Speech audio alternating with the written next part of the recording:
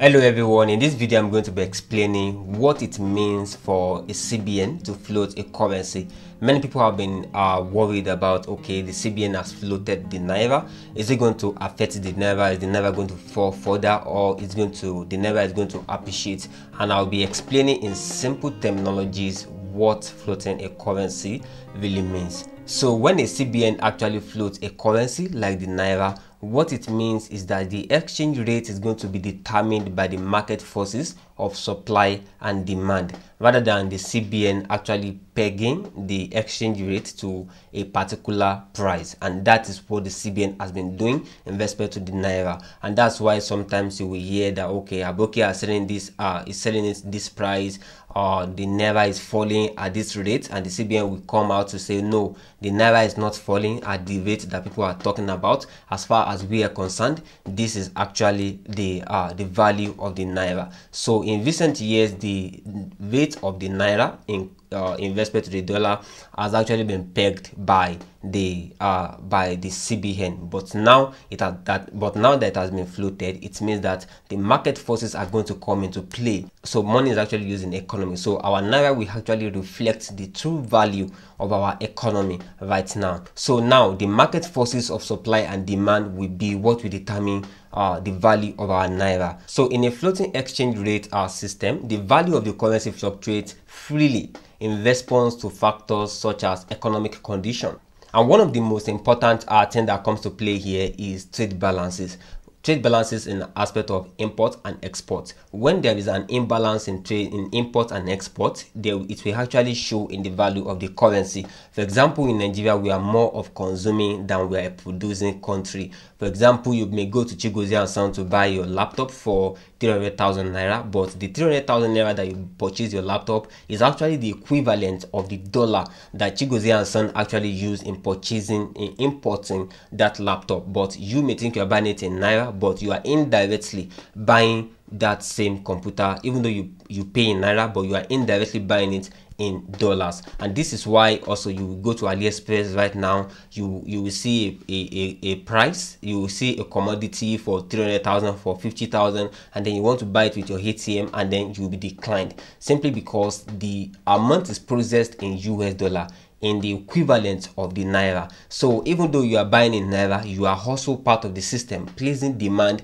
on the dollar if everything you are buying are imported, and when you import it, you don't pay for it in Naira, you pay for it in the demanded currency, which is highly likely in dollars. So if we only consume and we do not produce, that is, there is no export, the export will also place demand on our own Naira as well. But when there is actually a balance between import and export, then the import will actually place demand on the foreign currency, but the export will also place demand on the local currency, and then our currency will be valuable, it will be balanced. But for example, our Naira is actually at the rate of 700 above, so it actually shows that we consume more than we produce. But if the rate at which Nigeria actually imports is maintained, then that same rate is going to be maintained. But if the rate at which Nigeria imports goods is accelerates, if it increases,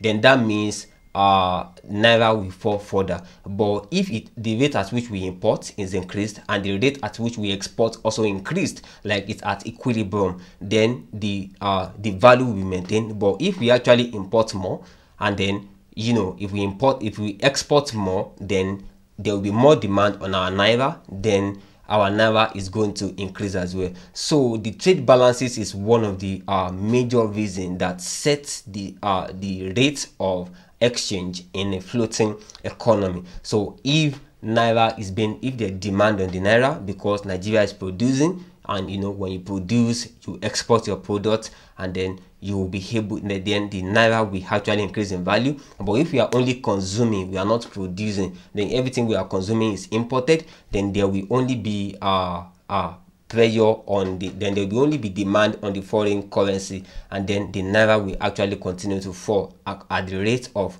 how much we are consuming and we are not producing. And for example, let me give you a practical example. If you buy Innocent car right now, Innocent car is made in Nigeria. If almost all the materials are locally sourced, then you buy from Innocent, that means there is actually a reduction in demand for the dollar, because instead of buying from Toyota, you are placing more demand on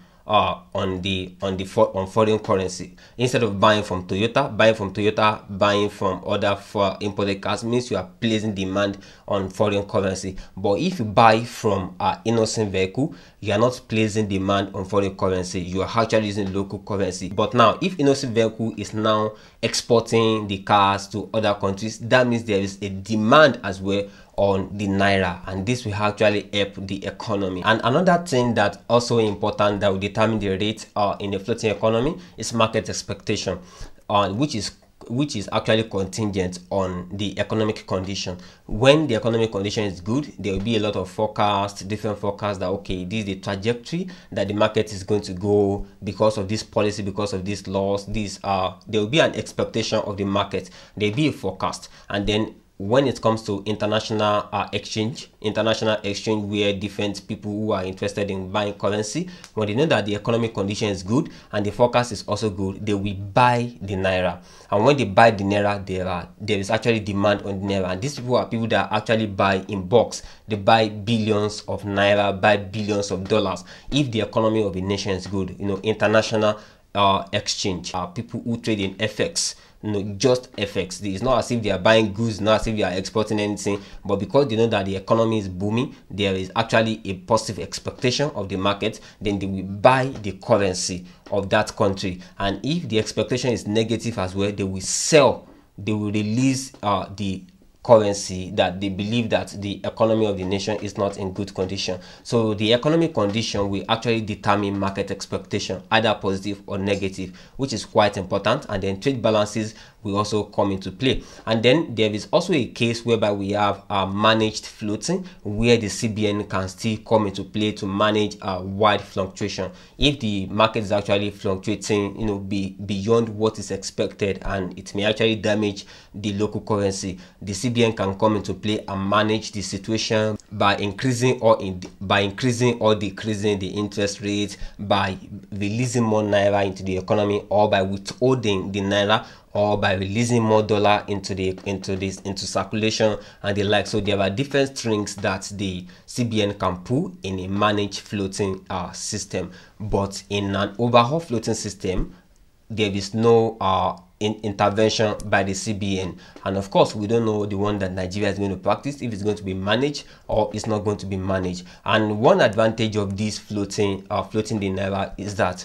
there will be more healthy competition in international trades. Many companies want to do international trade, but because they wouldn't want to compete, because they cannot compete with people who are getting their FX from CBN, and there may be a case of favoritism and selection in the people that CBN provides the FX for. And when these people bring in their goods, they do their business in the standard rates, not the black market, then people who couldn't get that same rate will actually will not be able to sell at the same price. And when you want to sell to people and your price is exorbitant, and someone else is selling the same thing and their price is more minimal, they will go to the person who actually sells at a more minimized cost. So right now that there is no restriction, that everybody can source for their FX, that means there will be one rate by the banks, by the CBN, and also by everybody everybody can source different ways for their FX. So this will actually enhance international trades,